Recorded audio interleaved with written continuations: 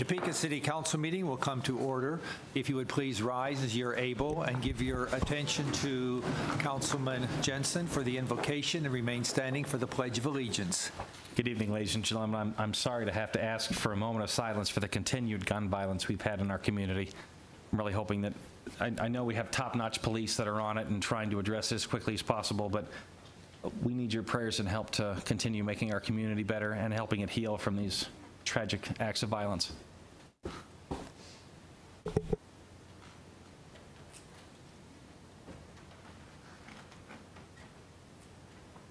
Thank you. I pledge allegiance to the flag of the United States of America and to the republic for which it stands, one nation, under God, indivisible, with liberty and justice for all.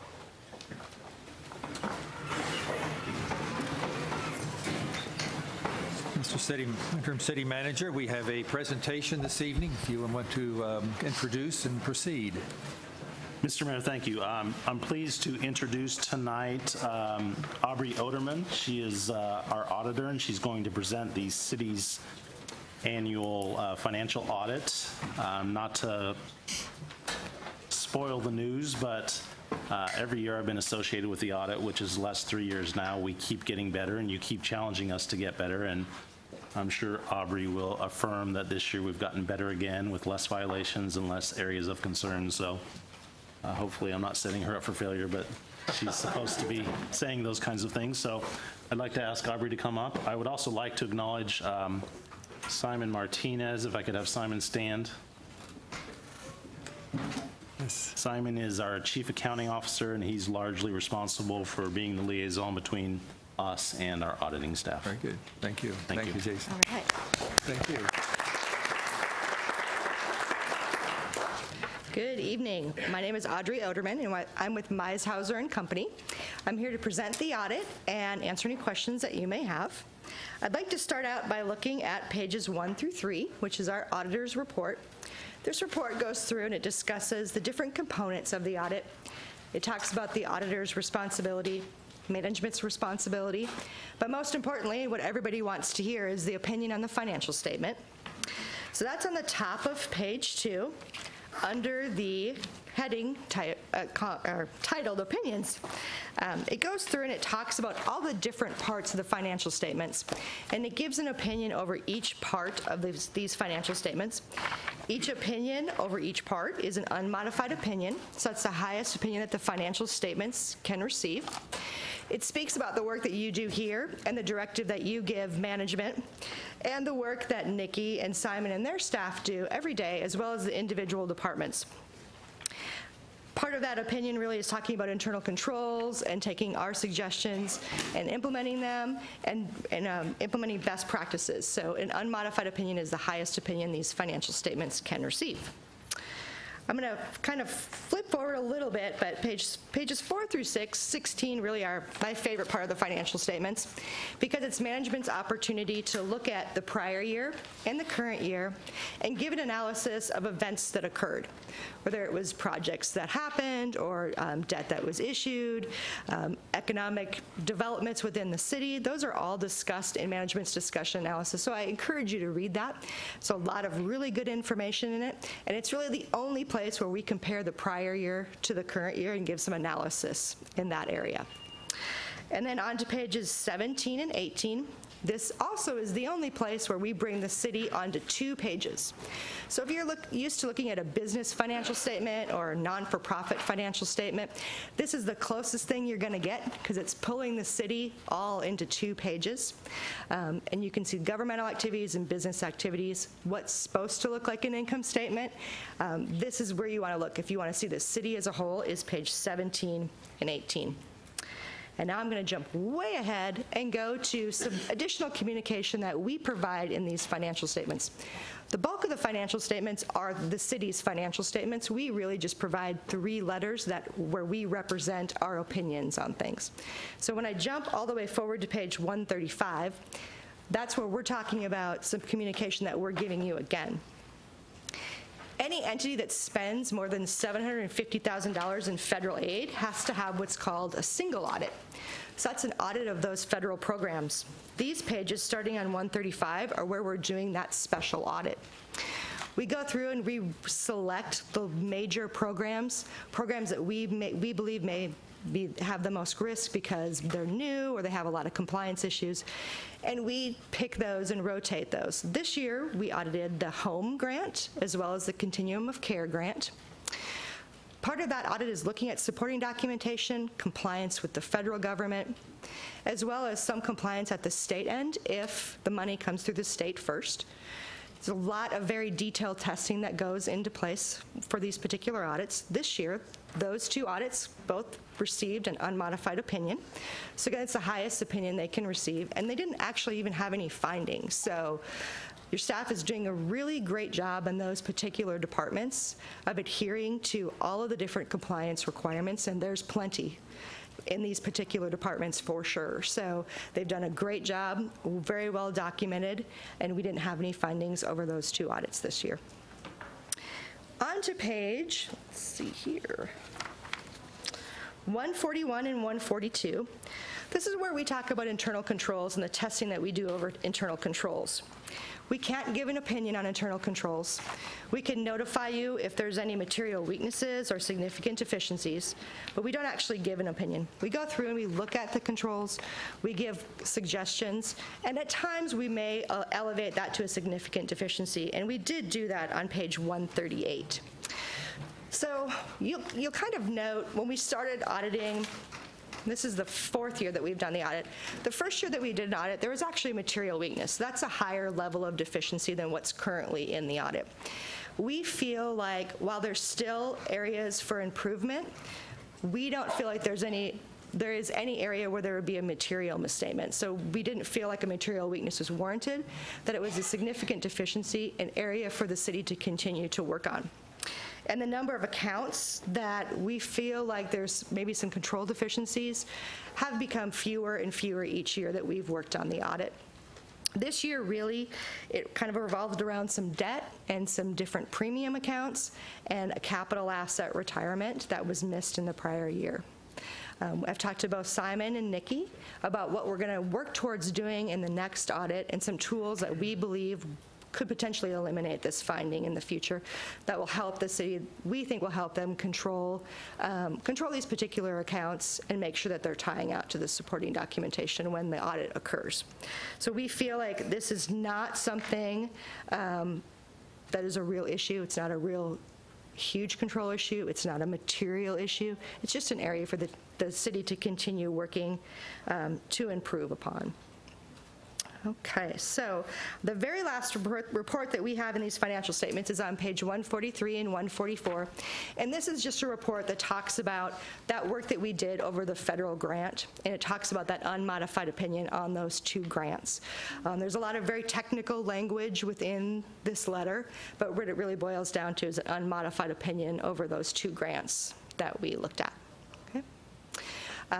I just want to say that when we come out and we work with Nikki and their staff and all of your individual departments, we're treated very professionally. And they work very hard to get us the information as quickly and efficiently as they can, and we appreciate that very much. We often don't know if it's just to get us out the door, as it is at many of our clients, but really they do a very good job of getting us the information that we ask for very quickly. And they do take our recommendations very seriously and always ask, how can we do this better, or how can we do this differently? So we appreciate that very much as well. Okay. Any questions? Thank you for the report, and Yes. It's always good to hear of every year it's better, it's improving and going Absolutely. in that direction. That's the key, to be That's right. going in that direction. That's right. Council, are there questions, comments, discussion on the audit? That's always a good sign, apparently. But, all right. Thank you. Thank you very much.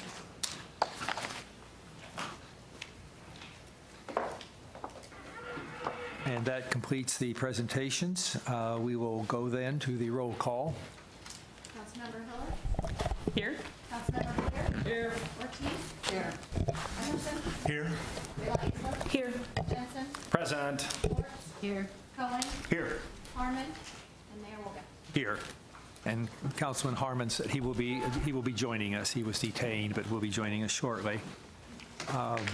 There are no additions or deletions to the agenda. Council, there will be one short executive session at the end of the meeting. We'll continue then to the appointments. Clerk would read. It's a board appointment recommending the appointment of Cindy Wilson to the Topeka Public Building Commission for a term ending May 17, 2021. Okay, that is the appointment for your consideration. Councilwoman Elisa moves to approve. Councilwoman Claire seconds. No discussion. All those in favor vote yes. Opposed vote no. The mayor does not vote.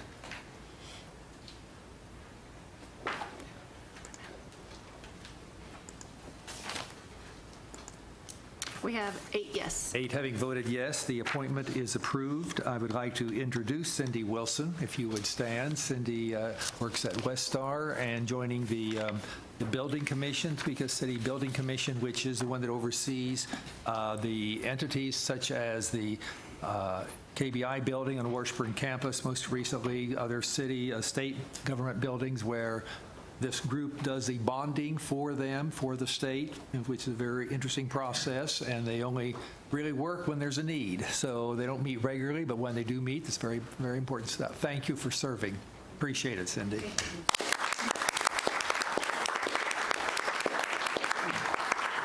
Proceed with the consent agenda. As a resolution introduced by Councilmember Sandra Clear, granting Visit Topeka an exception to the provisions of City of Topeka Code Section 945-150 et seq. Concerning noise prohibitions. B is a resolution introduced by Councilmember Sylvia Ortiz, granting Visit Topeka an exception to the provisions of City of Topeka Code Section 945-150 et seq. Concerning noise prohibitions.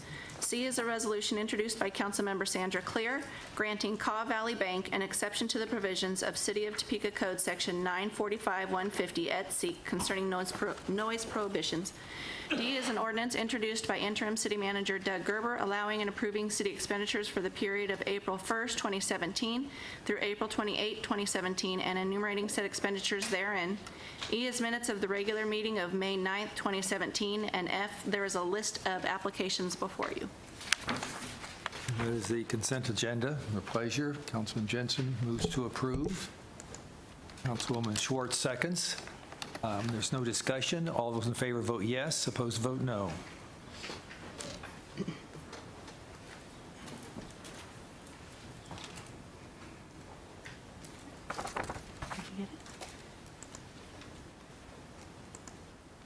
We have 9 yes. 9 having voted yes, the consent agenda is approved as read. We go to the action items for this evening, the resolution on the countywide sales tax.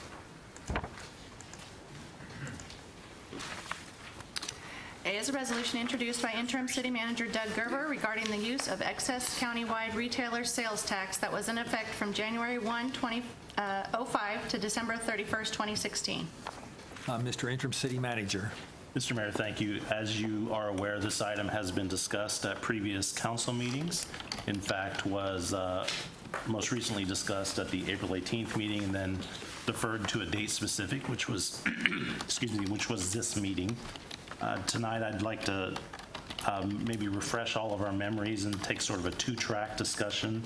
The first track of the train that we're trying to drive here is the legal basis of how we can use these excess funds, and then after the city attorney addresses that, then she'll turn it back over to me and we'll talk about what we're recommending for those funds and how we came to that conclusion. Okay. So I'd ask the city attorney to address that. Okay. Thank you, City Manager, governing body.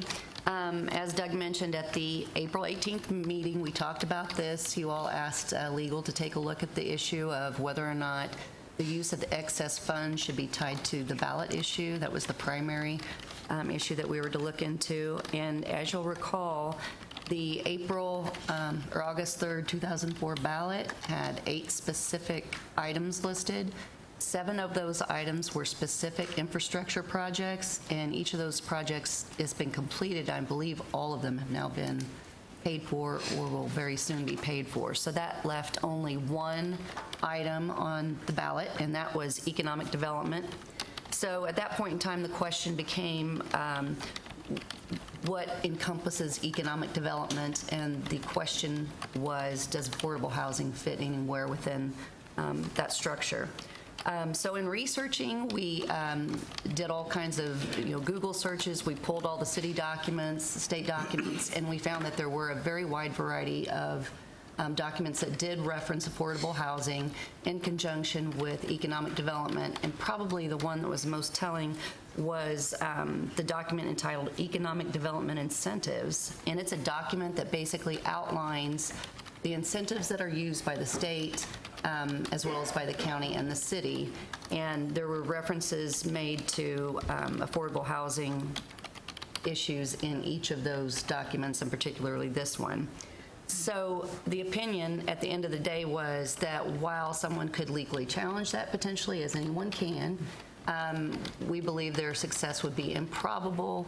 And if the governing body chooses to designate any portion of the excess funds towards affordable housing, it would fit within the economic development piece. And if that's a policy decision you all wish to make, that's certainly one that you can make.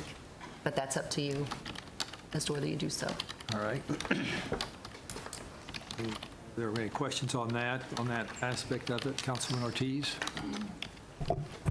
Thank you, Mr. Mayor. I didn't see anywhere in all the emails that you sent us. Did you pull the original question? Yes. Do you have it with you? Yes. Can I look at it, please?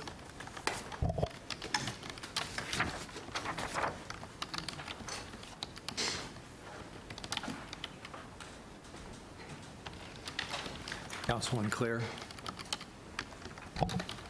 As much as I agree that affordable housing is needed, I've been there with my daughter, I also think there are other economic developments that are needed.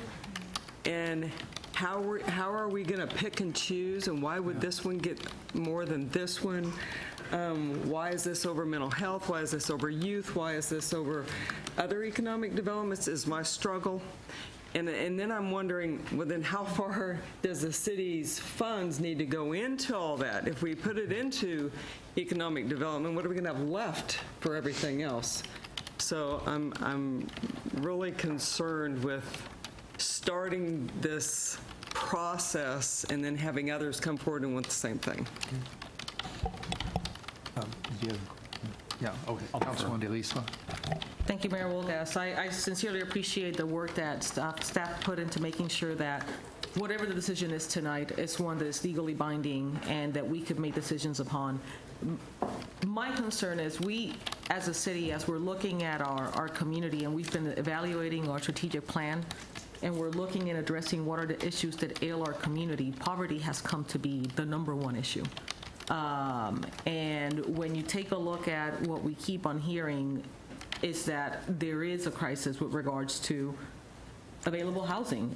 Right now, that's one of the biggest challenges that we have in NetReach. How do we go ahead and facilitate proper housing for individuals in the area so that we could go ahead and just start transitioning some of those homes? Where is a city in that? Part of our responsibility is ensuring that we have healthy neighborhoods. And part of our responsibility is ensuring as well that we have proper economic development.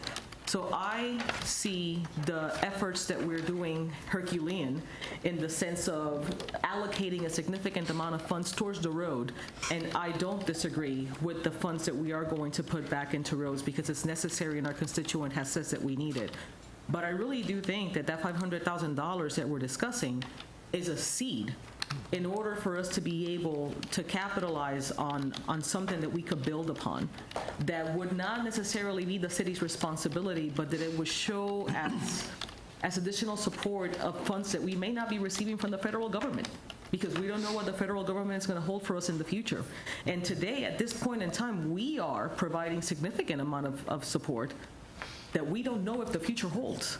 So I think that us being able to put that there safeguards and sends a message to other private investors, because this is a public-private partnership.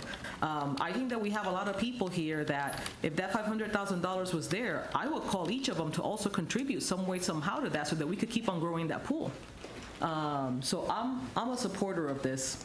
And when the moment comes, I would be happy to go ahead and make a motion to see if we could add that to our resolutions. Okay. Now, I know, interim city manager, you had a part two, and why don't we go to that as a part of this full discussion? We certainly can, Mr. Mayor, thank you. Part two, I mostly wanted to discuss what was in the resolution because it is different than what you had previously seen. It's sort of back full circle to where it started, and that is we're recommending that the balance of the excess funds be used for infrastructure. And we came to that decision not lightly, certainly, or came to that recommendation, it's your decision, but we came to that recommendation not lightly, but based on a couple of factors. First factor for us was that infrastructure is the #1 council priority going into the budget. We've heard that from you over and over. We've heard it from our citizens over and over. We keep hearing it, so there's that. Secondly, we think it's more in line with the spirit of the original sales tax, and that those line up nicely. As the city attorney said, you can certainly use it for the other, and it's not out of the spirit, so to speak, but infrastructure is more in line with it. Thirdly, we sent you an email within the last week letting you know that we actually have less excess funds than we had originally anticipated, about $236,000 less, and so pulling that much back less from streets didn't seem like a good recommendation to us. And then finally, we think that we would want to commit then after whatever vote happens, if it doesn't include affordable housing, we would want to commit to taking the next month or two, coming back to this body with a solid plan that you can cuss and discuss, digest, and a funding source to address affordable housing. There's already conversations that are happening between city staff and some of our external partners towards that regard. Certainly Nikki and her team are looking to locate those potential other funds. So the wheels are turning on that particular piece, but I think it will give us, I think it's a better approach, and it lets us come back to you with details that you're going to want before we move forward with anything related to affordable housing. Thank you. All right, so what you're saying, the full amount and the half cent sales tax would be used, go into the phrase pavement management. What we're saying is that, I don't have the resolution right here. Mr. Mayor, specifically, yes, the resolution dedicates the balance of the excess funds towards a pavement management program. We anticipate splitting that over 3 years as outlined in the CIP plan. Okay, so it gives about a third of it over each of the next 3 years during our construction season. Starting as soon as this fall, potentially. Okay, some this year. Councilman Clare. Is the other funding the city funds or outside funding? Mr. Mayor and Councilwoman, we're working to locate some city funds for this process, but also have the conversation about what other external funds those city funds could potentially generate. That makes sense? Yes, but aren't we also asking each department in, like ECD to look for ways to cut spending? I do not think that's fair. Let's cut ECD, but let's find the money and give it to someone else. I just don't think that's fair, but that's later discussion. Yeah. Okay, well, and actually, I think this is a good direction to go. I think, well, we have, first of all, the fact that we have less money than we thought we were going to have was one reason. And secondly, I think we'll be much better to talk about whatever other possibilities there are to have a plan to talk about, rather than just saying it's going for this. And that plan comes back to us, to the council, whether we want to do that or go in that direction or not. And it can be then. Councilman Jensen. Thank you, Your Honor. At the end of the day, folks, this is going to raise taxes. That's all there is to it. We're either going to allocate $500,000 out of roads now. We're going to allocate $500,000, whatever the number is, out of other programs and funding sources to fund housing and neighborhood development or affordable housing at some point in the future. And then we're going to have to come up with more money for roads. We're going to have to raise taxes to solve these problems at some point. There's just no way around that. The roads problem is too large. The affordable housing problem is too large. So in any of the decisions that we make tonight, in the next few months, what have you, at some point, it's going to generate the need for higher taxes. So whether we bite it off now or bite it off later, that's what it's going to create. The alternative is to cut services. We either raise taxes or cut services because we can't continue to shuffle money around. There just isn't that much of it to do that. So whether we vote on it tonight or not, we're going to have to come up with the money to fix these problems. And ultimately, maybe we discuss a different half-cent sales tax going into 2019. That's the unfortunate reality of it. So as we weigh these decisions, realize that if we bite off another project to fix in the community, and I don't disagree that affordable housing is a serious problem, the more city money we spread over the more programs, the less effective it is and the larger need there is to raise taxes. Okay. Councilman Ortiz. Thank you, Mr. Ware. Well, Mr. Jensen, there's not a whole lot of money in the pot, so we need to recognize that. But my issue is I realize that affordable housing is needed and it's wanted, and I did say wanted.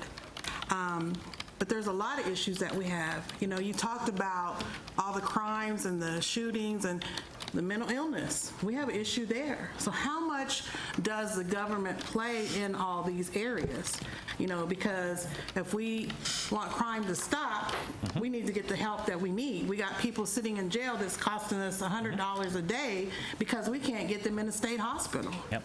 So I'm not opposed to looking at the plan overall. I don't think a month or two will do it.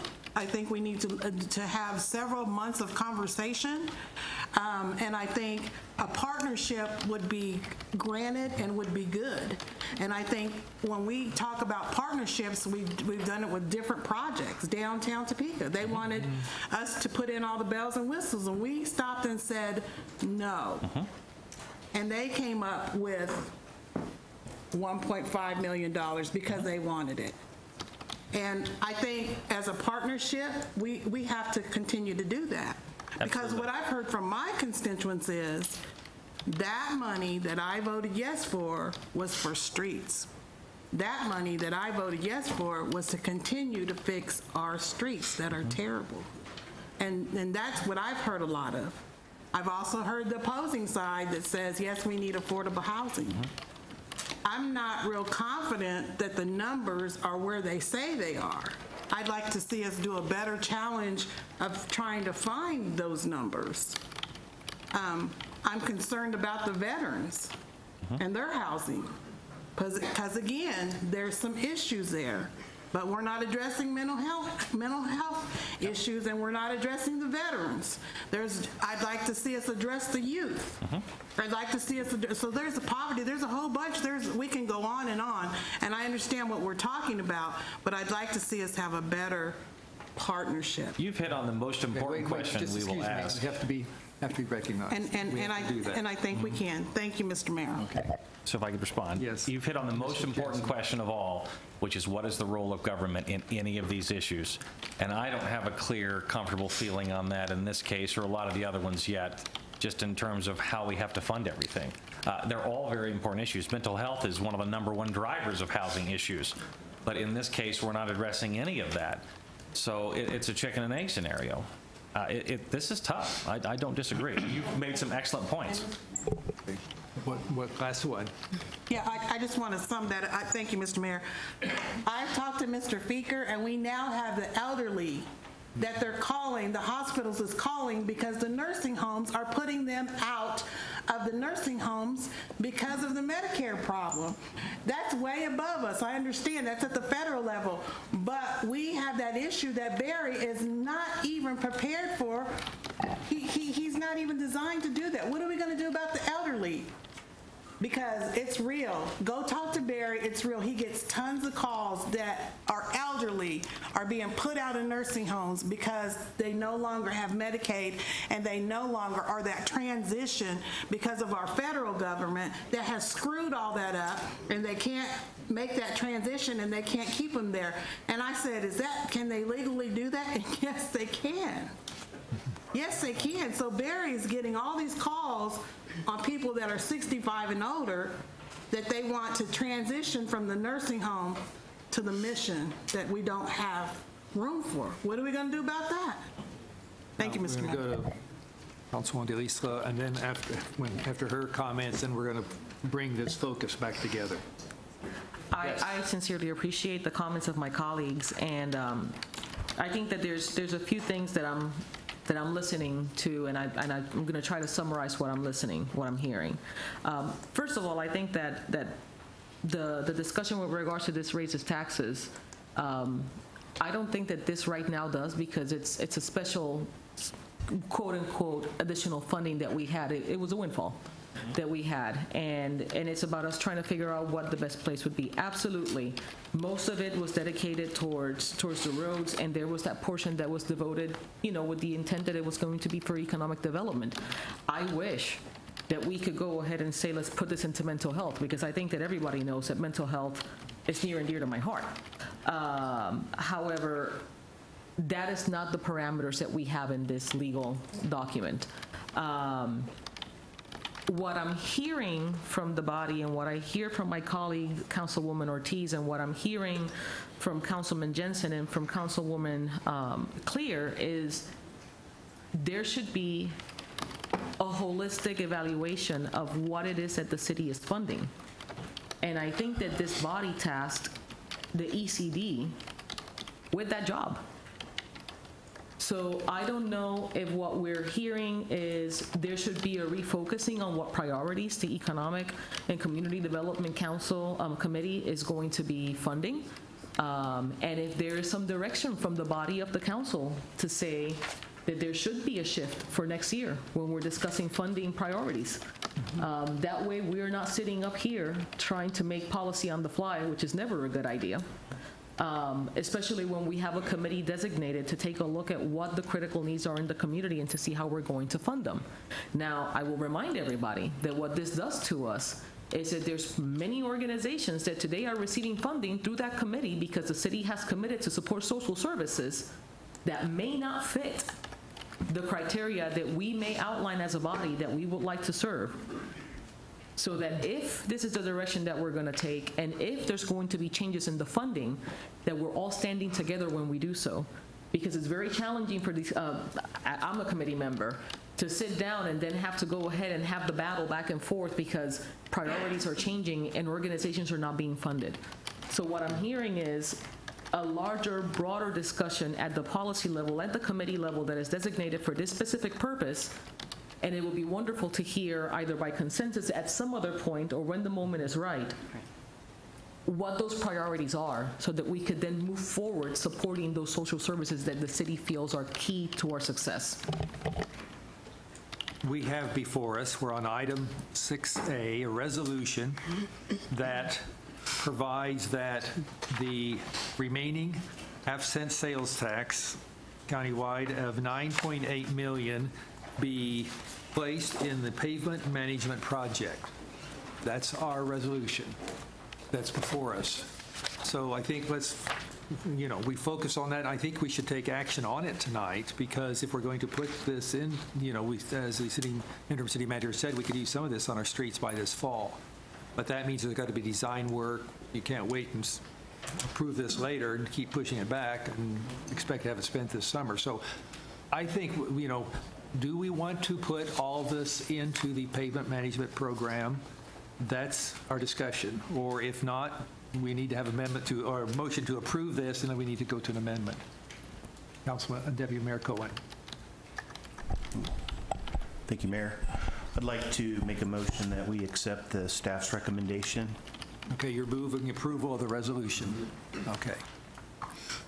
Councilwoman Schwartz seconds. We have discussion on that, and we do have public comment.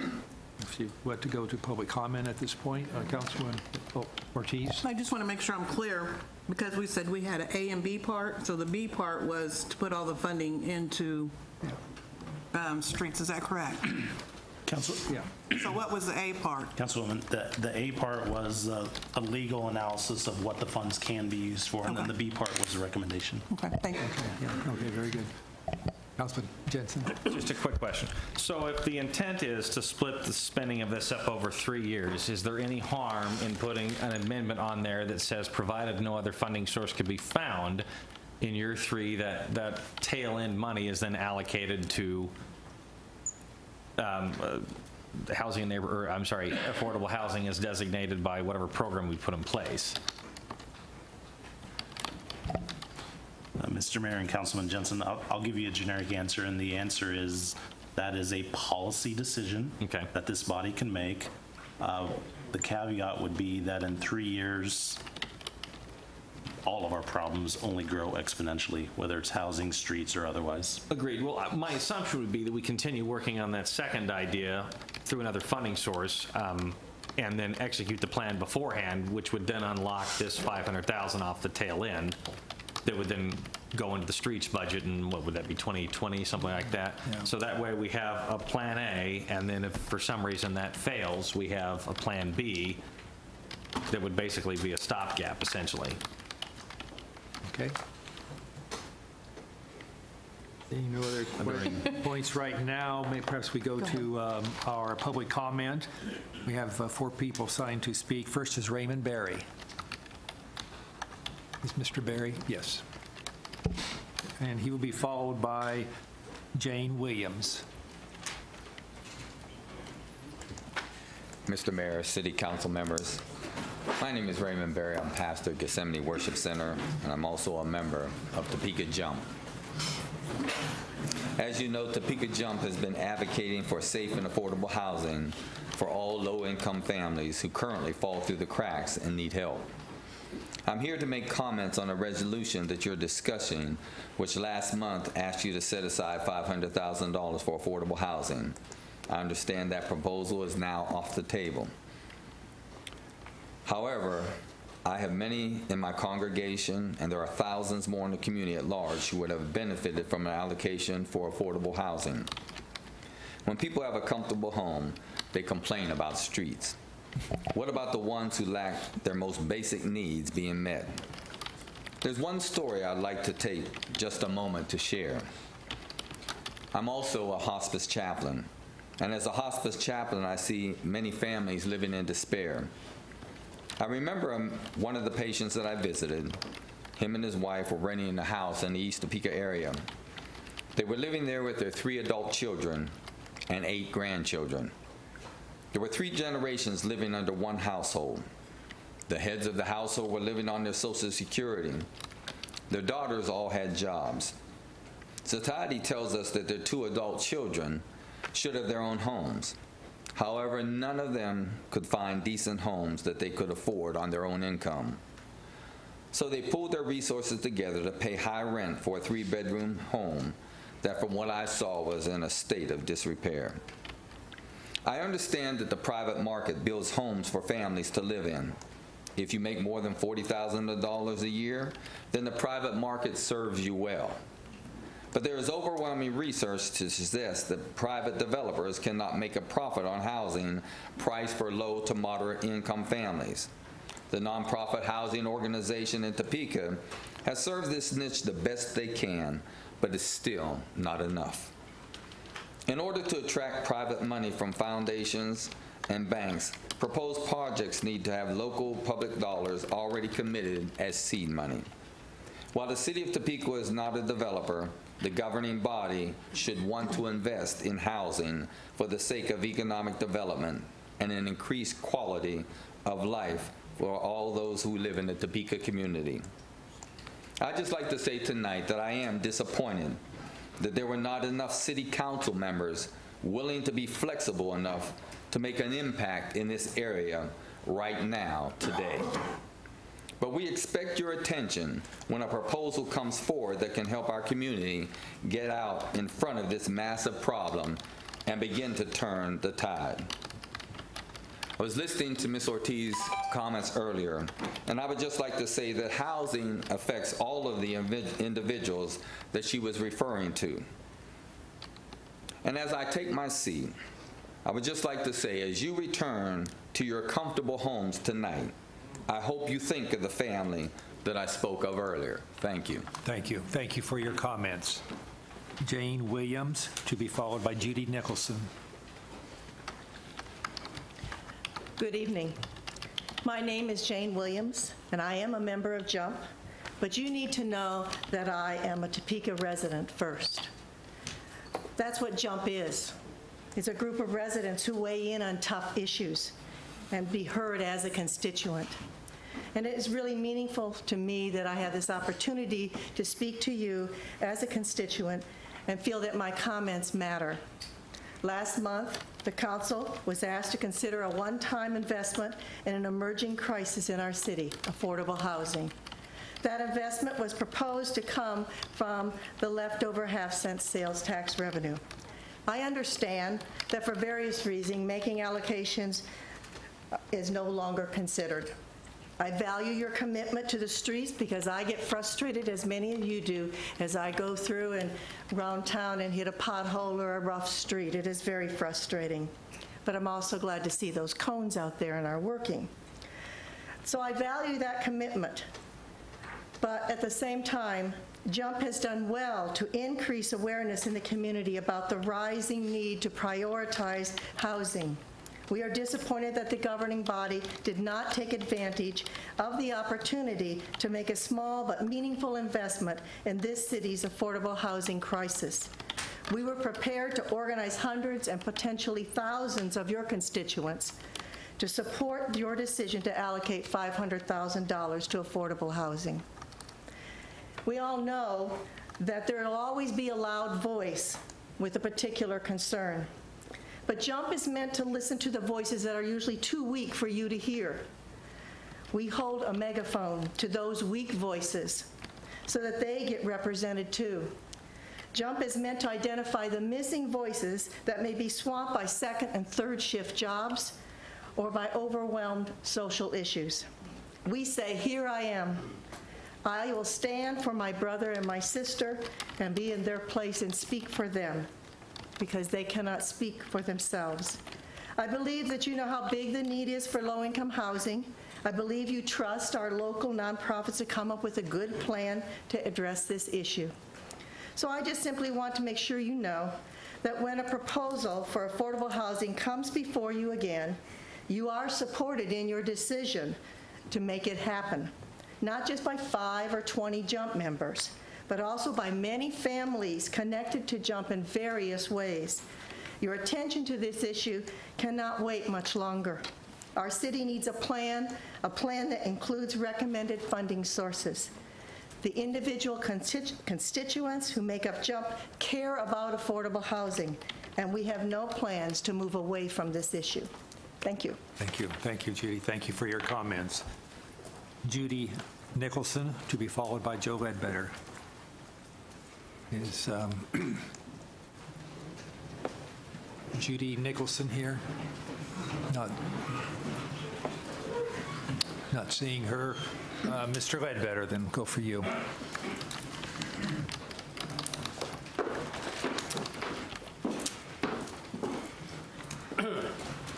Governing body, can I have her time too?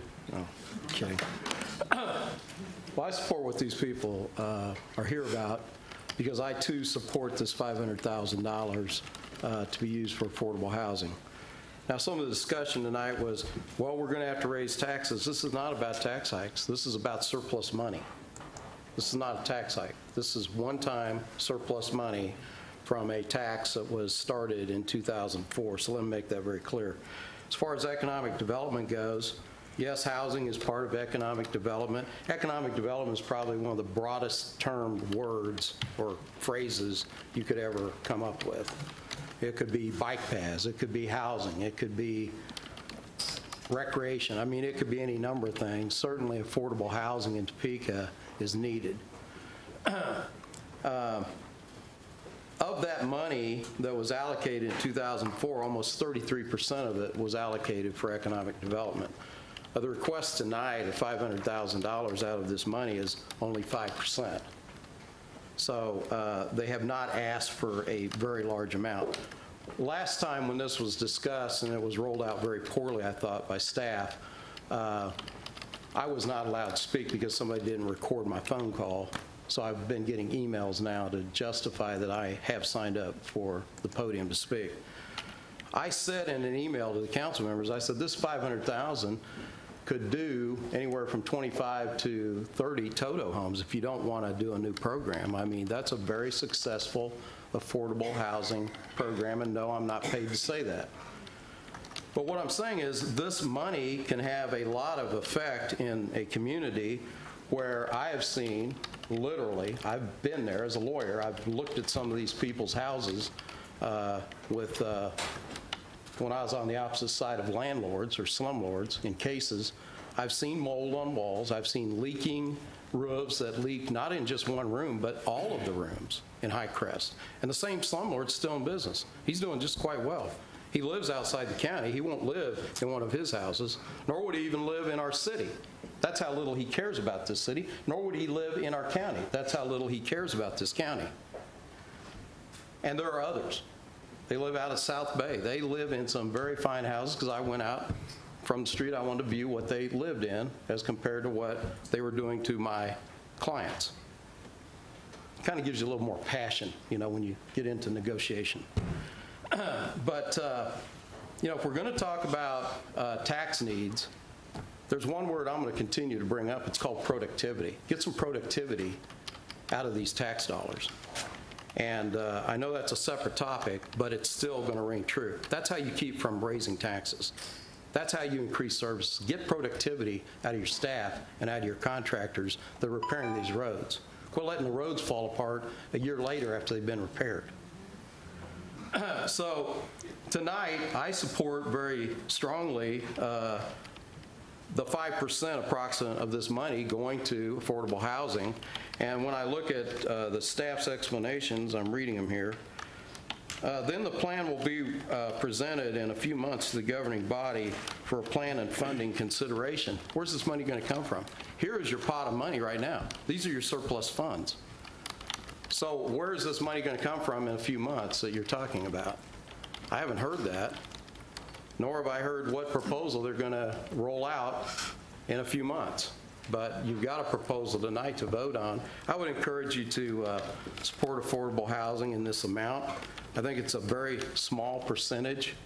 And yes, streets need fixed, but let's get some productivity as well out of the contractors and staff and make sure these streets are properly repaired in the first place. Thank you.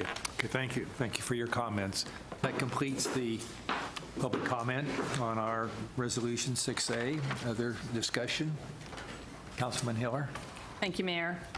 I'm going to support the staff proposal this evening, not without lots of thought and conversation with the JUMP folks.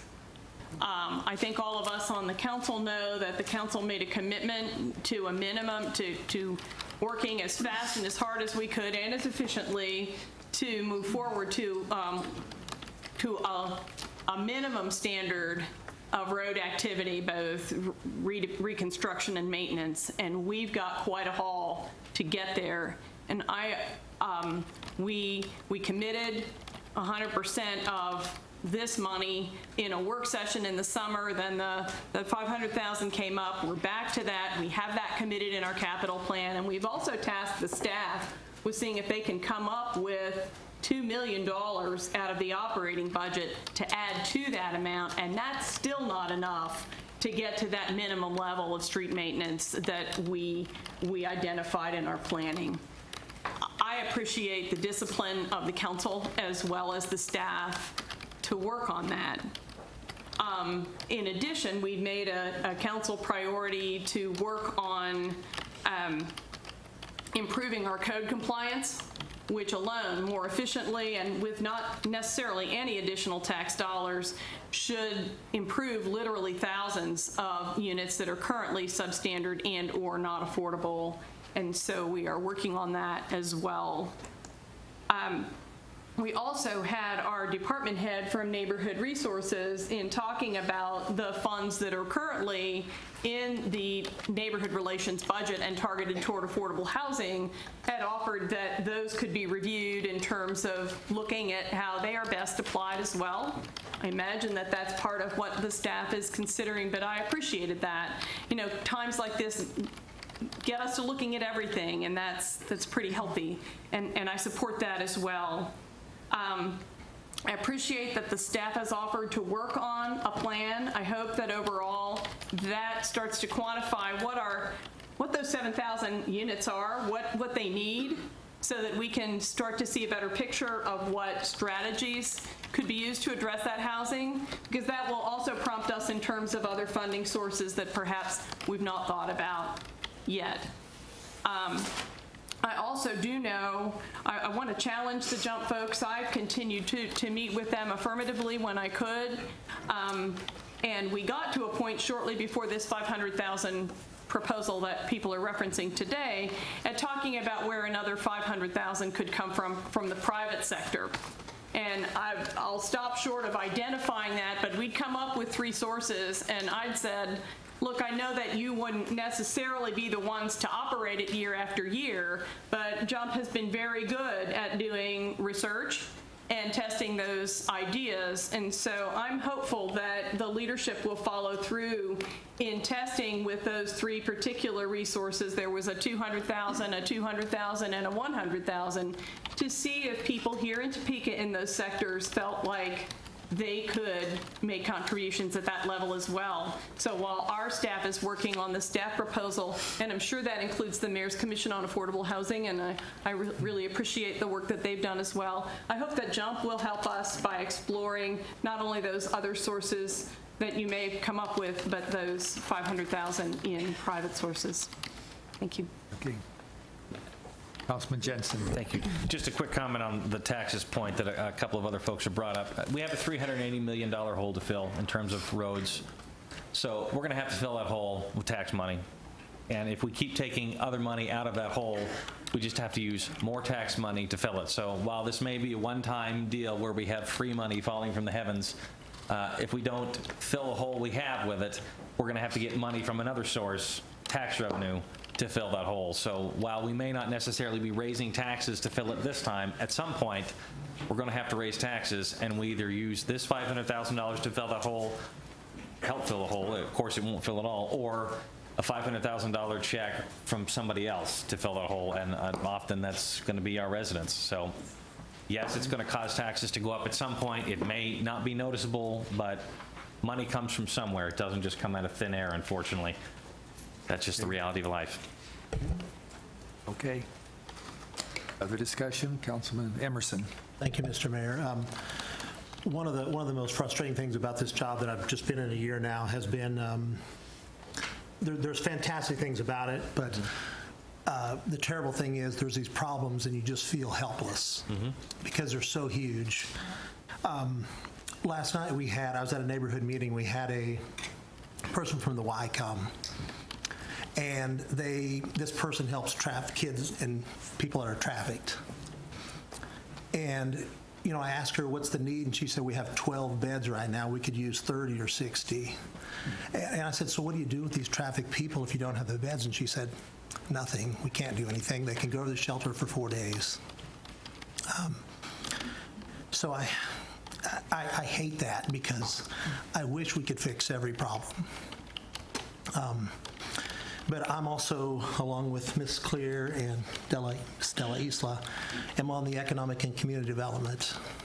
And just yesterday we met, and organizations that we've funded for a number of years now, I want to say there's about 30 organizations that asked for money, people that do great things, the YWCA, the Boys and Girls Club, Let's Help, a lot of different great nonprofits, and all of them took a cut, probably about, not everyone knows just so I can't reveal it, but about 10% aren't getting funded at all this year as we try to plug these other holes in our budget. So with that, I do appreciate the problem, and I wish we had a lot of excess money that we could solve these problems with, but I am in support of the staff's recommendation. Thank you. And I'm going to just clarify one thing. The committee recommends this to the council. It isn't definite yet that these cuts have been made, but okay, don't want to get you in a hole there that you don't want to. Sure. All right. Other discussion. We have a motion. It's been moved and seconded to approve the resolution on countywide sales tax funds. Seeing no other, all those in favor vote yes, opposed vote no.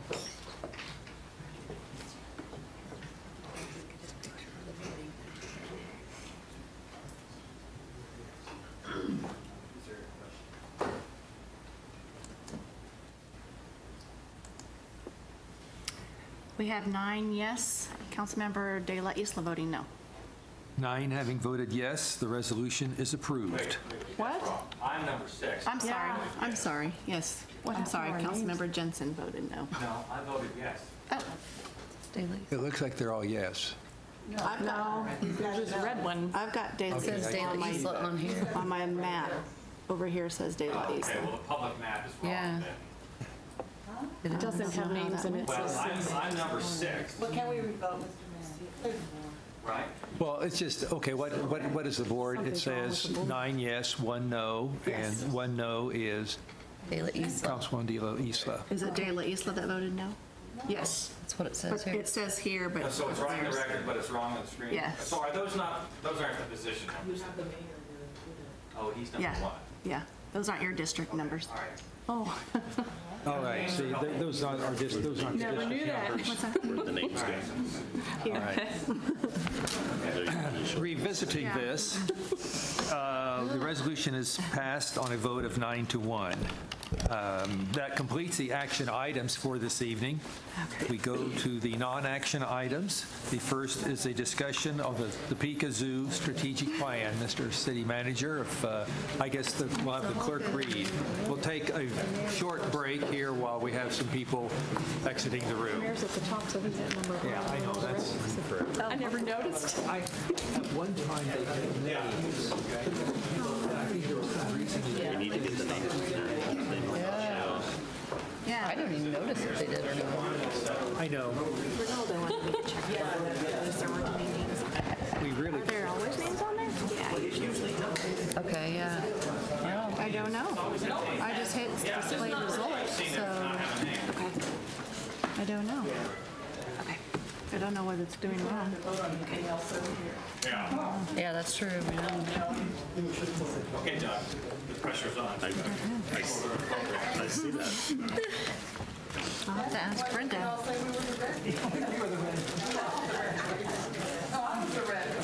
Miller's number 1, so 6. It's because Is there one more of those?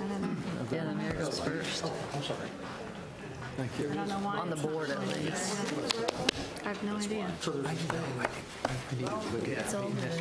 More voting. We'll figure it out. She's having a Expand the housing credit to 50% over the next 10 years. And just for 400,000. See, there's good. There's one. See, I don't know why they're numbered. Okay, we'll be back in session. If the clerk would read the, See, even on here, it doesn't matter. Jen. Let's see them. Oh, sorry. you want to read the discussion item? A is discussion for the purpose of providing an update on the zoo's strategic plan and presentation of a new strategic plan covering the years 2017 through 2020. Mr. Interim City Manager. Mr. Mayor, thank you. As the clerk read, this is to provide an update on the zoo's strategic plan, some project updates. As you know, it's kind of always a treat when Brendan presents to you. I think we may even have the chance tonight to learn the difference between a possum and an opossum. So without further ado, I will have Mr. Wiley come up and. So, which is approaching? Which one is approaching this podium? Mayor, members of the council, city manager, thank you for allowing me to speak with you tonight. 5 years ago, some of you had the chance to see a document that looked like this. It was a strategic plan labeled 2012 to 2017. It just so happens that the 5-year cycle coincides with our accreditation cycle. And about a year and a half ago, this plan kind of fizzled out. And before get to the new plan, do want to share with you some of the great things that we were able to follow that this plan helped lead the way on. And in effort to keep things brief, we're going to do that with a short video because we can cover much more ground faster than I would cover speaking. So I click play. And I don't, would we have audio in here? Do you know? Oh, shoot, I meant to make another explanation before this played. Your staff does not stand around reading the newspaper all day. This was actually put together for a presentation for the Capital Journal editorial board, and we wanted them to think that our staff stood around reading the newspaper all day. Well, I'll tell you a couple things here. You're going to see a lot of images that really summarizes kind of who we are and what we've become. And one thing that we want to capture is we have a metropolitan service area of about 234,000 people, according to the IRS. We see about 203,000 people each year. So that's about a market saturation rate of about 83%. A lot of people think that zoos are places for kids. 49% of that 200,000 people are adults, either parents or grandparents. So understanding that has really helped us focus some of our programming. We don't just program for kids anymore. We program for adults, for seniors, for business groups. But we realize that one of our key focuses is really to inspire the people that we interact with, because the more we can inspire, the more we can engage, the more we can convince them that it's in their best interest to change in action. It's all good. I'm actually staying on track. I'm not going long. You're not going long. That's good. Not yet, anyway. Okay.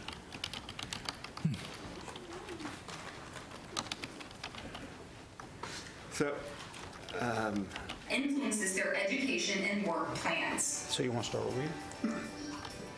Okay, go ahead. Probably be best if you did. Today, our animal care programs focus on. You may remember the narrator. She was here a few weeks ago, recently recognized by National Geographic. Okay.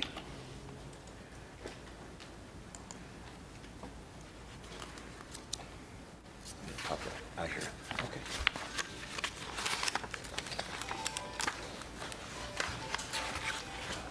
Hey guys, that was a great editorial about security benefit in yesterday's paper. You're right, they have made some great impacts within our community.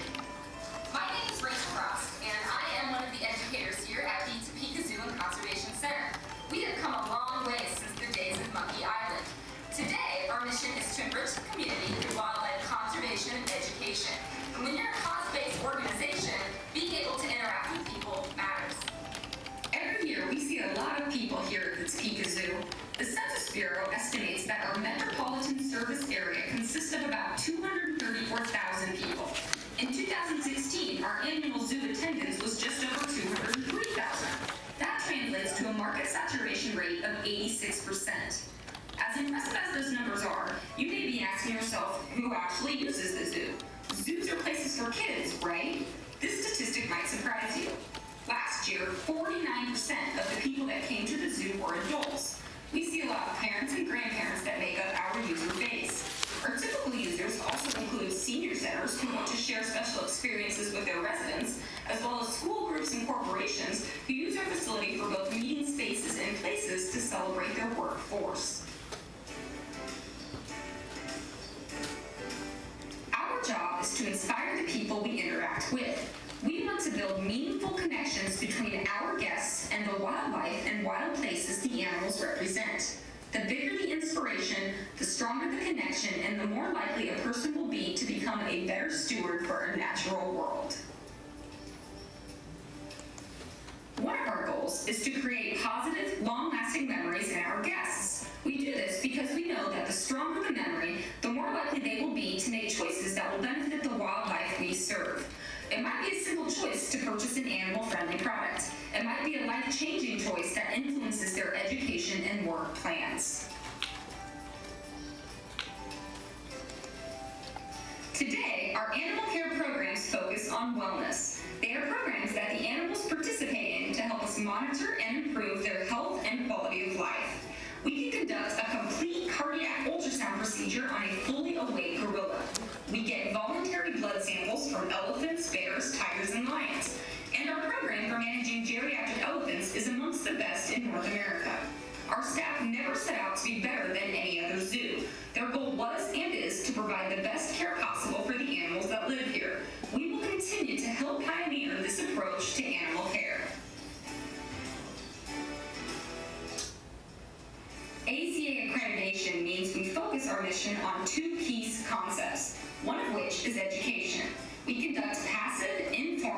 formal education. Our education programs occur at our zoos, at schools, and other venues like libraries and retirement centers. In 2016, over 20,000 people participated in our formal education programs. The other component is conservation. Our conservation efforts are local, regional, and international. We lead the charge of the Kansas accredited zoos in monarch butterfly conservation. It was through monarch butterfly conservation that we introduced our community to citizen science. Nationally, we are part of the Black-footed Ferret Reintroduction Program. When we started working with this program in 2007, the black-footed ferret was the most endangered mammal species in North America. Thanks in part to our efforts, it is making a recovery. And we support conservation around the world. Whether it's elephants, African painted dogs, or tigers in Southeast Asia, our community is making positive impacts on wildlife a half a world away. Patrons of Blind Tiger who drink Tiger Bite IPA are helping to fund the salary for this ranger who is on the ground in Sumatra working daily to prevent the illegal killing of Sumatran tigers. While at the same time here at home, we breed Sumatran tigers. For the endangered species we work with at our zoo, our goal is to collaborate with partners to be able to manage enough genetic diversity to manage a population under human care for 100 years. Then, during that 100-year time frame, we try to fix problems in the range territories of these endangered species. Once the problems are fixed, we focus on reintroductions back to the wild. We are greatly woven into the fabric of the quality of life in our community. Since the Lion's Pride exhibit was built in 1989, the last exhibit of the world-famous Topeka Zoo era, over 5.5 million people have come to our zoo. Today, we have over 5,300 household memberships that represent more than 20,000 individual members. Zoo attendance accounts for 30% of the attendance to arts and culture events. We are heading into an exciting era with our zoo and our community. We are literally weeks away from beginning construction on the very first phase of a master plan that was developed and approved in 2012. The plan begins with Camp Cowabunga, a project that reconnects us with Gary Clark and the world-famous Topeka Zoo. This project will take guests into the heart of a safari camp where they will encounter animals and activities. It will be one of the few zoo exhibits around the world where animals will actually train people. Camp Cowabunga also represents the first phase of our elephant expansion project.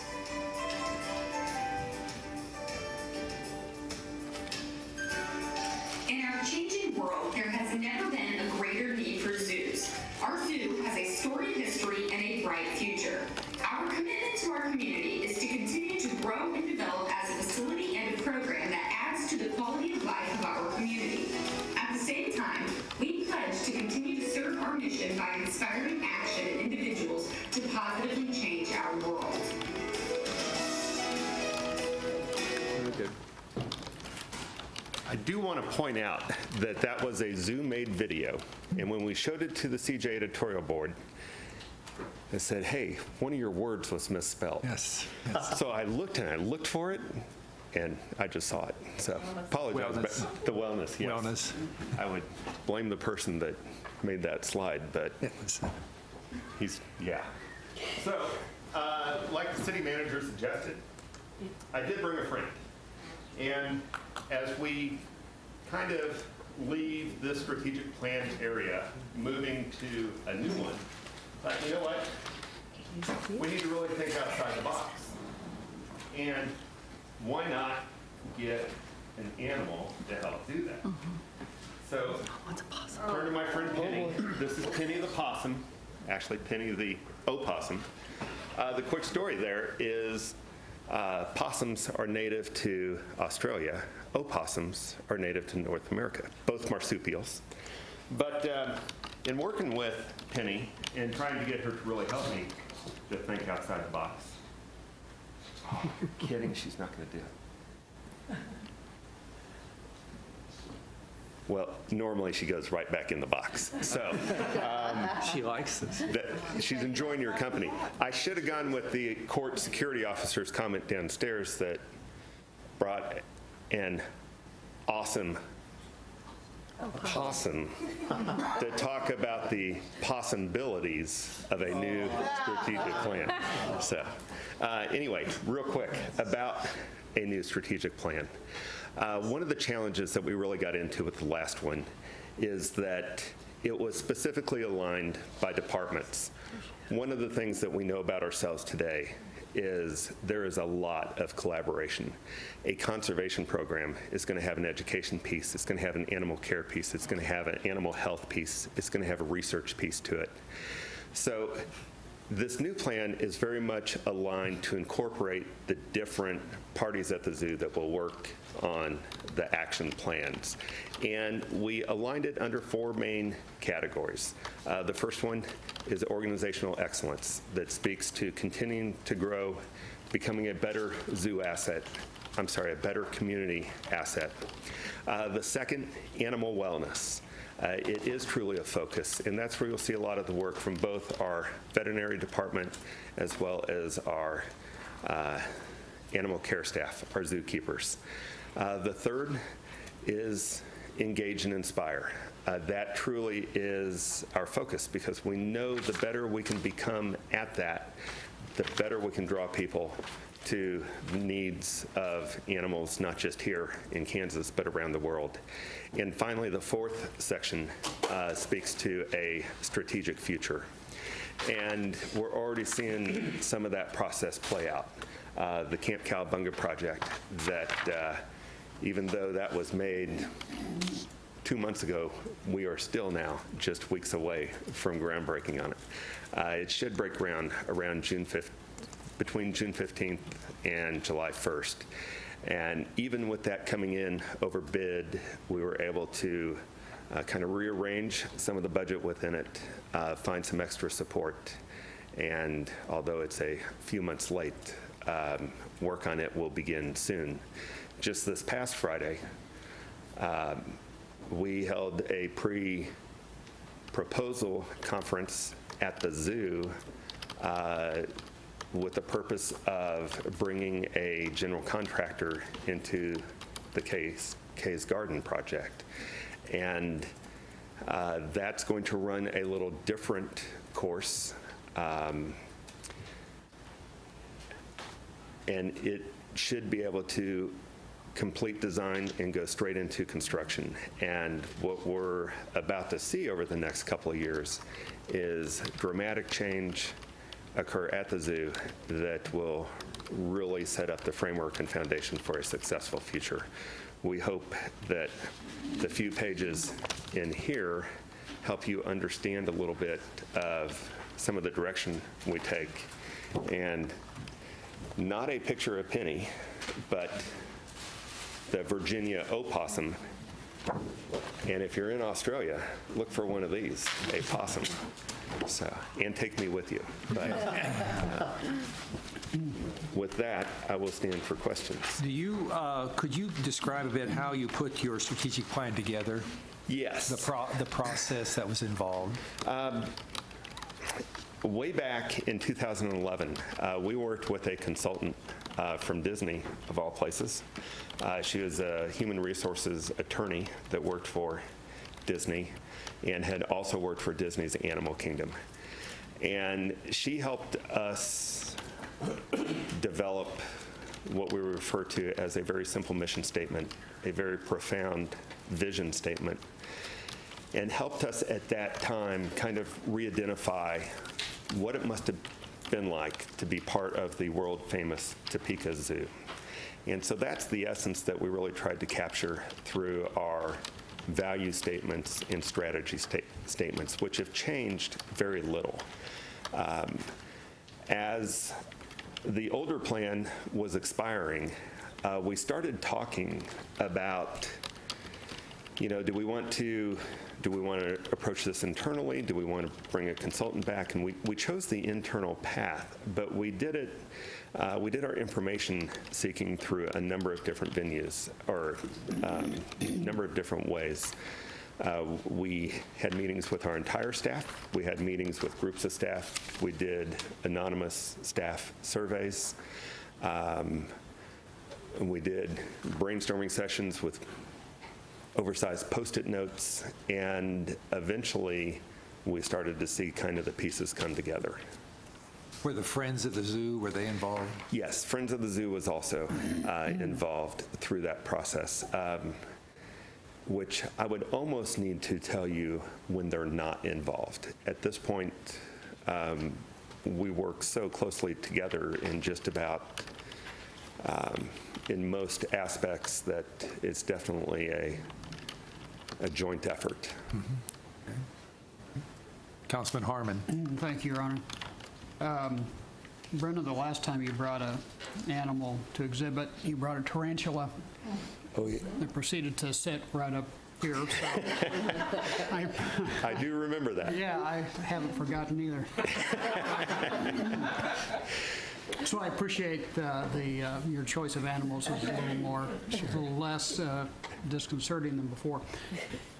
In all seriousness, I did want to thank you for your presentation and for the strategic plan, but just want to give you some compliments for the direction that you've led our zoo since you've been here. When Sylvia and I first elected in 2005, our zoo was in trouble. We were regularly criticized by the accreditation agencies. It seemed like every week you'd open the paper and there'd be another article critical of our zoo. Morale was poor, and then you came on board. And since you've been here, Brendan, the direction you've taken the zoo, and I know it hasn't just been you, you've had great staff and great partnership with Friends of the Zoo and the work of Councilwoman Schwartz with the Chief Justice's estate, but it's really, you've really turned the ship around in a remarkable and dramatic fashion to where the zoo is now an asset of the city that we can all take pride in. And that leadership starts at the top, and it starts with you. So I just want to thank you for what you've done and what you've inspired your staff to do, and strengthening the relationship between the zoo and the Friends of the Zoo and the business community here in Topeka. So thank you very much. Thank you. I appreciate your kind words. I would be remiss to not point out it was a community effort and a collaboration, and you're dead on about the staff that's at the zoo. But for a lot of the people that stayed and didn't necessarily want to hear me speak, every city department, I can't think of a city department that has not played a role in turning that zoo around. Okay. Councilwoman Schwartz. Thank you, Your Honor. I don't know how this guy does it. We were at the bid letting meeting last Friday, and he put on a construction, I mean, he didn't literally put on a construction hat, but you would have thought that he had been talking to construction people all the time. He did a really great job with that. If we can convince somebody who was not supportive of caged animals to leave her estate to the zoo, it's because of the zoo staff. And I think that we can't give you enough accolades, Brendan, for everything that you've done. And I love impact in your strategic plan and what the words stand for. You continually, your whole staff, and you continually to amaze us as a governing body. So thank you so much. Thank you. Oh, I did want to say, Jeff asked me if we would have the construction going for both the Camp Cowabunga and Kay's Garden at the same time. And I thought maybe you could answer that question so that even the public would know what's going on out there. Well, absolutely. And to make it even just more complete, there will also be construction on 10th Street, wrapping up through the first part, and 6th Street through most of it. You know, it's a question I get all the time, especially from the Friends of the Zoo Board.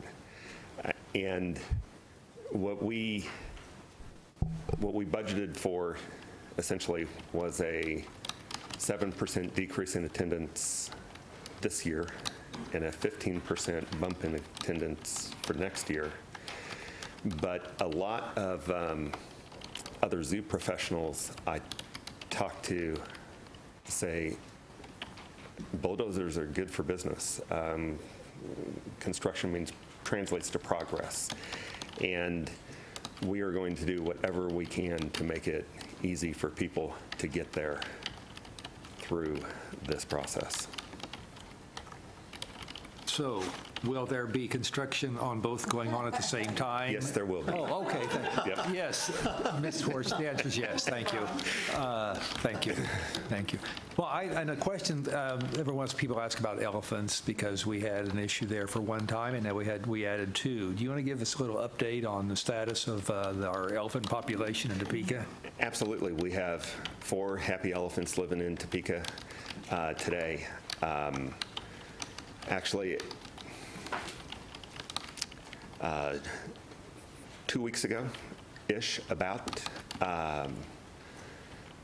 the USDA elephant specialist brought a group through to look at our program because it has dramatically turned around. And the 2 old ones, if you will, the 2 that have lived here for some time, they are still in top-notch health. The 2 that arrived, the Asian has really fit into our program quite nicely. The African is still going through an adjustment period, and it's literally to just that lifestyle of, I don't have to do what you tell me to do anymore. I can make choices, and it's amazing watching an animal kind of come out of that. But they're doing extremely well. You know, this Camp Cowabunga project, if we tie that back to the half-cent countywide retailer sales tax, kind of the zoo conversation in that tax was about an elephant project. The Camp Cowabunga project is really the first phase of that elephant project. And we're already very quietly working on the next piece of that phase. We've got a couple projects to get up and going and done with, but we're working on that next one already. Councilwoman Ortiz. Thank you, Mr. Mayor. I, too, like Richard, would like to say thank you, Brendan, for putting Zoo Topeka together. The partnership, the game plans, you've always thought way outside of the box, and I appreciate putting that team together. I know a young man out there, his name is Bobby, and Bobby has wanted to be at the zoo since he was a little boy, and he's a young man now. And he's gone through the training, and he volunteered, and Bobby is just like him. He's got a smile on his face every day. One of the things I was looking at in the strategic plan I didn't see, and I don't quite know where it would fit in at, because I know Kay's Gardens kind of overrailed my little movie night. So can you tell me where that would fit in, what year, and when are we going to have this movie night at the zoo? We're going to do it this summer. Okay. And I'm Let the record reflect that, please. And we are just going to pick a date and make it happen. Okay. Because I know you and Elaine have become close, and you know we were there. He's kind of kicked me to the curb, Elaine, but I would still like to see that. I think that's continuous, keeps us thinking outside the box, and I think families would love that, to have the little animals come out and stuff like that. So the record does reflect this summer. Did you hear that, Mr. Mayor? Get your lawn chair. Councilwoman Hiller. Thank you, Mayor. I'm so impressed with the shift here. Two comments that I wanted to address. One, you know, when even in the 8 years only that I've been on council, we've gone from being a zoo that kept animals in cages or other enclosures to being a conservation and education project. And you displayed that well in the video. But that's a tremendous step forward, and a step that gives us a good test for why we have certain animals, how we care for them, why they're there, and you've certainly engaged all of us and certainly the kids and visitors in that global look at where those animals fit. And I think that's been smooth, but it was hard won and is now so successful and so integrated, and I want to particularly compliment you on that. The other thing is that for those who did not live through the elephant controversies, oh my God. But one of the things of that, and I think of us as a community, we are a community who celebrates our heritage from the Civil War to civil rights, talking about different races and cultures, integrating, living together, and thriving. One of the big issues with our elephants is that one was African and one was Asian. And we got tons of letters and professional opinions that because they were from different continents, they could not get along. And when people recommended that they go to a preserve, they would not have been admitted together. And we didn't want to do that. That was one of the things that drove the work with the elephants, because elephants bond, and most of the professionals that we talked to said that our two were bonded. So to add another Asian and African pair and have the four mixed, living at our zoo and thriving, is really groundbreaking for us in a way that I think is so appropriate to Topeka, and I want to congratulate you for your confidence and the work that you and the staff are doing. Thank you. Thank you. Councilman Jensen. Thank you. I would just say very quickly, we keep talking about being world famous in the past tense. If the United States Department of Agriculture is coming to our zoo to see how our elephant program is working because it's that good, I think we're back to being world famous, and we should celebrate that. Absolutely. Very good. Good point. Good point. Other discussion item? With the movie night. Yes. Definitely with the movie. Popcorn. Okay.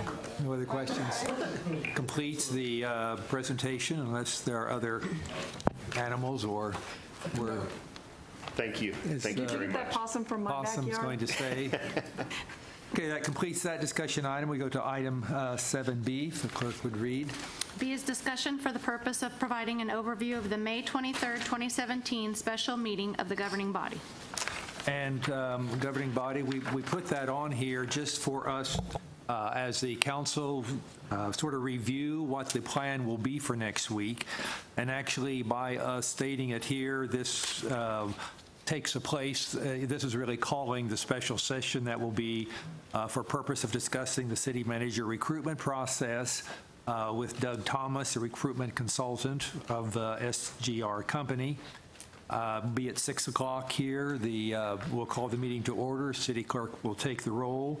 City attorney will read the motion that would go adjourn into executive session, listing the Human Resources Director, Jackie Russell, and the consultant, Doug Thomas, as the attendees in addition to the governing body. Following that vote, then, the interim city manager, the city clerk, and the city attorney would leave, and we would go into executive session for the purpose of discussing the personnel matters related to non-elected personnel. And at that time, we presented the names of the applicants for the city manager position, and our purpose would be to decrease the number down to perhaps what finalists there would be, and then after the next process, those would become public. But not after the meeting next week, because we have to go through a process of talking to each of them first. So that is the plan for next week. If you have any questions or comments on, then we can, so we're all on top of this together. Councilman Ortiz?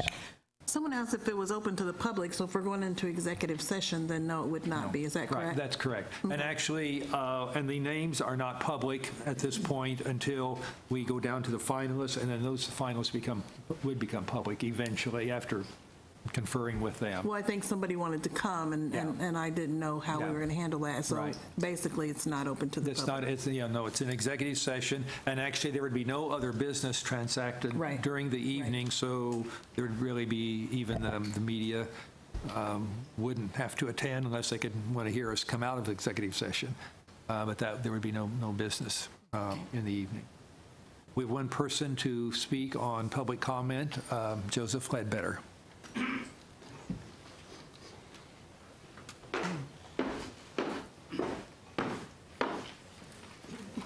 Evening, governing body. So I thought opossums were native to Ireland. Okay. You tried to be a Brendan. Anyway. That was good.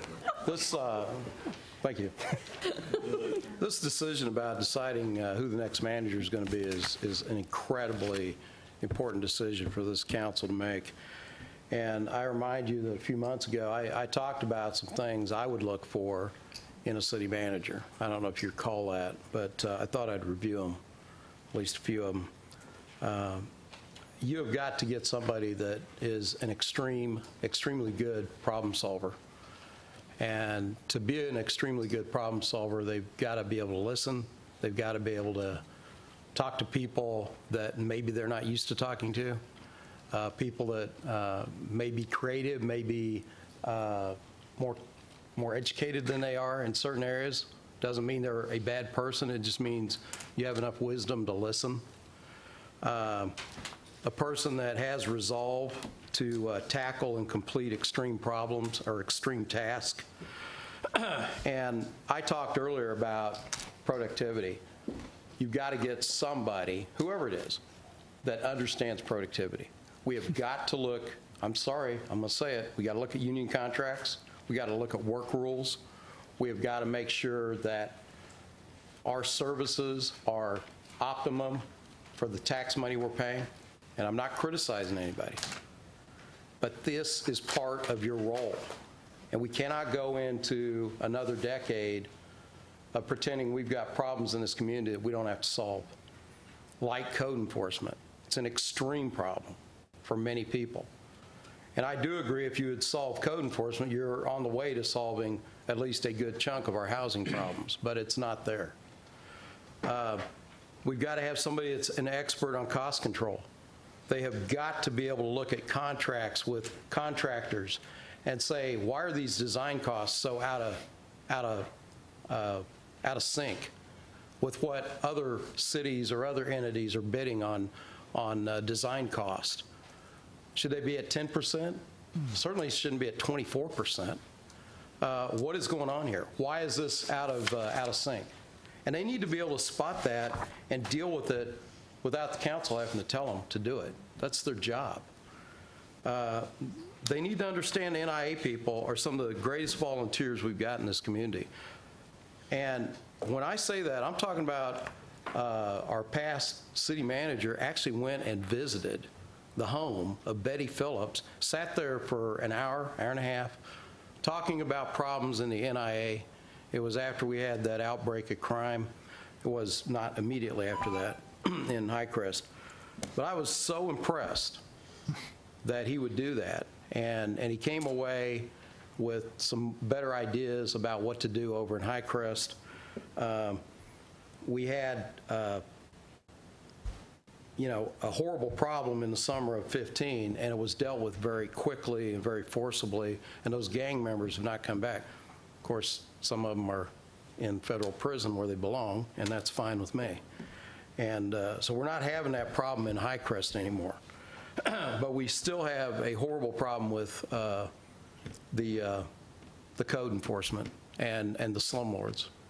And I do know that the two issues I hear the most about as a citizen of people complaining are streets and code enforcement. That's what I hear. Now, I know it's probably starting to creep up a little bit about some of the violent crime, but what I've been hearing about for months and months is streets and code enforcement. And so look for that, ask a lot of tough questions. Thank you. Thank you. Thank you for your comments. That completes the discussion item and the non-action items. We go then to, City Clerk, you do have a preliminary agenda for next week. Mm-hmm.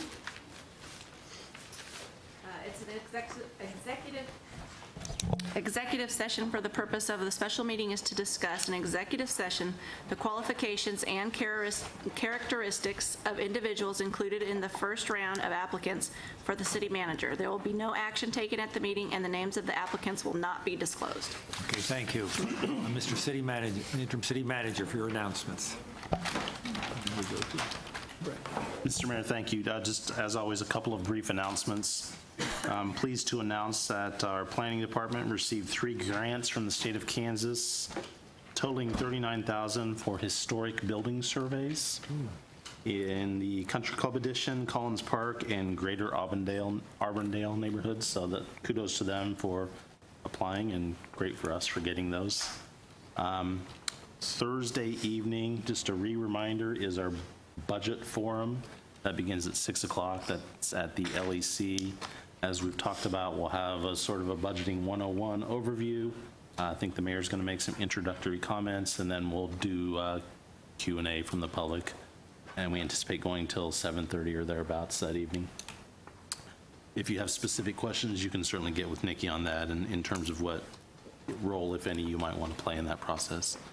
Also, speaking of budget, we have a coffee on the corner tomorrow at McDonald's, the one on 28th in California, and the topic, surprise, surprise, will be the 2018 budget. So just another way to get some public outreach on the budget priorities for the upcoming year. Tomorrow is also the bike ride with the city manager and department heads. They seem to think it's optional. Want to make sure everybody understands that it's the bike ride with the city manager and the department heads tomorrow. It'll be a fun time, and we'll be riding to the world famous Topeka Zoo, and or thereabouts, about a 6-mile bike ride, and then be coming back here. It's in celebration, of course, of National Bike Month. Excuse me. And then just on a personal note, I noticed right when I walked in that shortly before the meeting started, my wayward freshman from Emporia State track team walked into the meeting as well. Yes, So I'll just have him wave. He's back from his freshman year of college and wanted to spend the evening at a city council meeting. So you can report later. Thank you. Thank you. Councilman Jensen.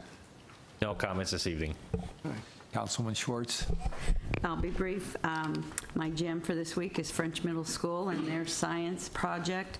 They wrote me a letter last week and said the 8th grade students were having this science get together so that you would look and see what they came up with. The goal of the project is to allow students a chance to explore ways to benefit Topeka and take pride in their city. During the rally, the students will present their problems and solution ideas.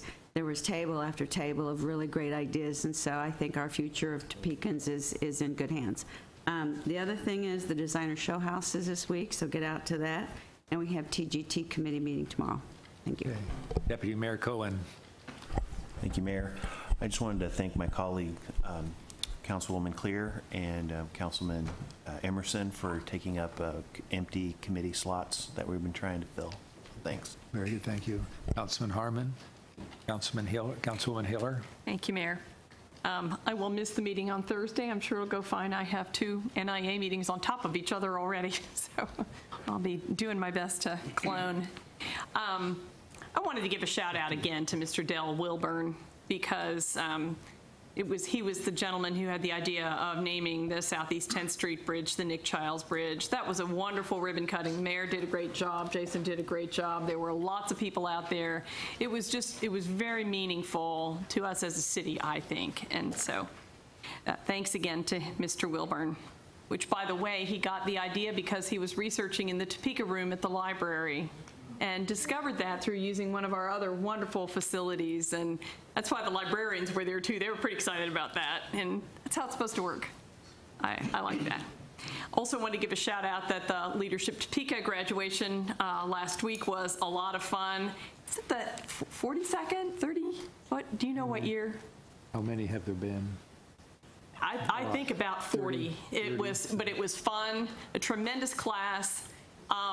A room full of alumni who come to greet and cheer on the new class, power hitters, and fun. So kudos, Councilwoman De Lisa was part of that. Lots of people, and also staff from the... Nikki Lee. Nikki Lee was, Robbie Simmons, Mitch Page from Fire Department. Any more? That was it. That was ours. So it was a lot of fun to be there to support that as well. And last but not least, there's a crane downtown if you haven't been downtown once again, and it's putting the Cyrus Hotel up. So fun to look at that skyline. It's a big one. Mm-hmm. And last but not least, best wishes for everyone to enjoy the Heartland Nationals next week and to have a safe and pleasant Memorial Day holiday. Thank you. Councilwoman Clear. Councilwoman Ortiz. Thank Thank you, Mr. Mayor. I just wanted to remind everyone that Kids Ride Free starting today, and it goes to August the 15th.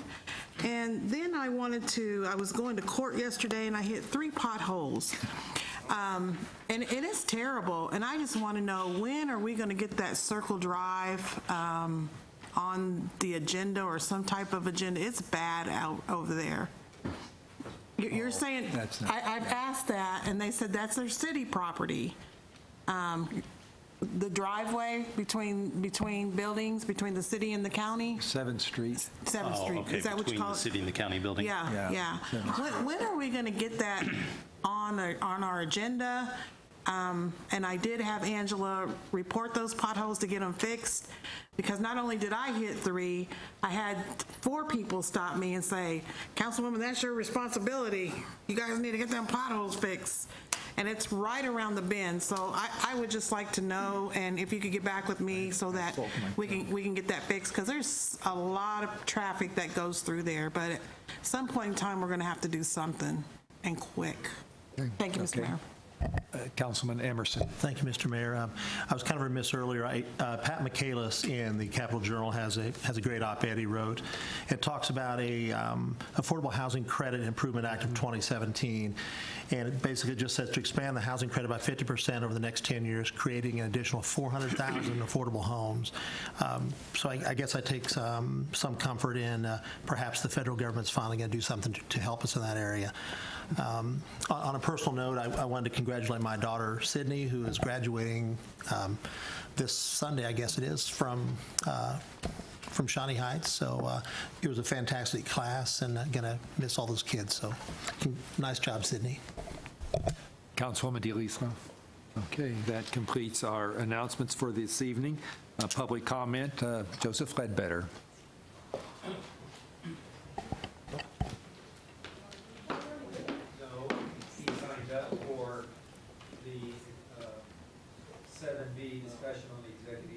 Do what? Review city manager.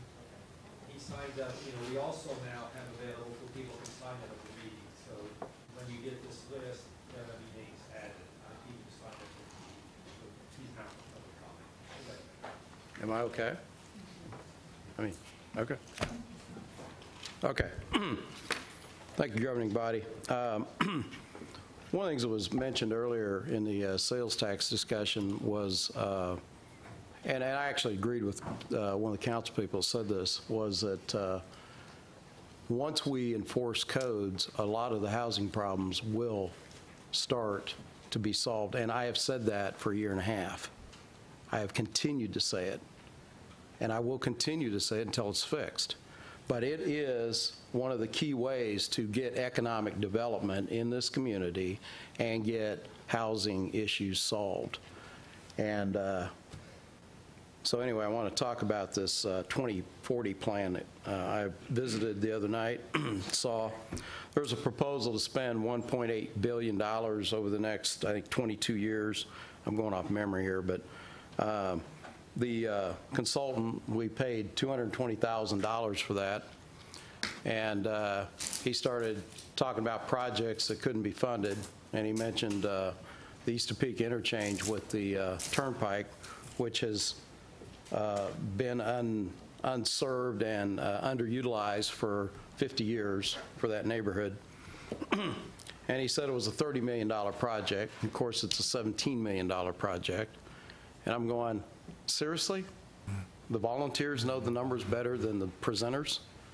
And then I asked him after the meeting, I said, now, at what part do we talk about economic development and the value of projects for economic development? Because I don't recall much of a discussion about that. But when I went back and looked at the surveys, I could see that about 710 people in that survey pool had said that economic development was important as to how we spend our dollars for infrastructure to create more jobs, to help stabilize neighborhoods and their infrastructure, and which includes their commercial developments. You don't want these commercial developments going dark. That's your tax base, that's your jobs, and it also adds tremendous value to neighborhoods when they do have grocery stores, when they do have other commercial developments that the people in those neighborhoods can use. And that's very provable. If you want to talk to some appraisers, they'll talk about that. So I was kind of shocked at that we didn't have much of a discussion about that, even though people had put input in on it, and I remember specifically myself doing it. So what good are studies if we're not taking seriously the input of the public, in my opinion, from what I could see? And I guess there's another meeting coming up. I'll be happy to attend it. But I don't go to these meetings to waste my time. I expect people to listen. We're the ones that live in this city. We're the ones that pay for these studies. And these people from Lawrence or wherever they come from, which in that case he did, how about you listen to us? And how about you help us solve problems? I also, just in watching that, it reminded me of other studies I've seen in the past that just went in the trash basket because I think the public was not engaged over what these consultants wanted to do. And I've seen some good studies where the public was engaged. But I had a lot of question marks after I left that meeting, a lot more than answers.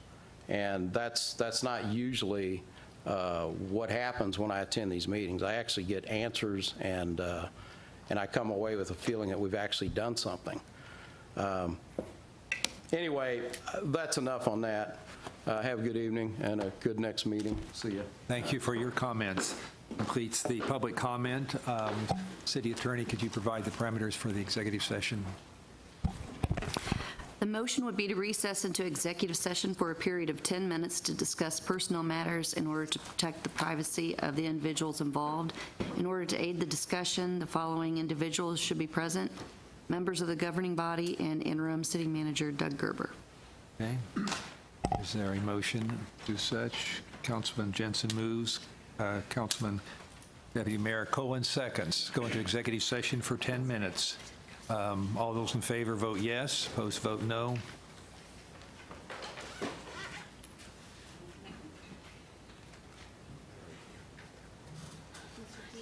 Has everyone voted? Okay. You vote. Okay. Hey, all right. We have 10 yes. 10 having voted yes, we'll go into executive session when room is clear. We'll take a short, or 10 minutes, maybe we don't need a break. Don't need a break.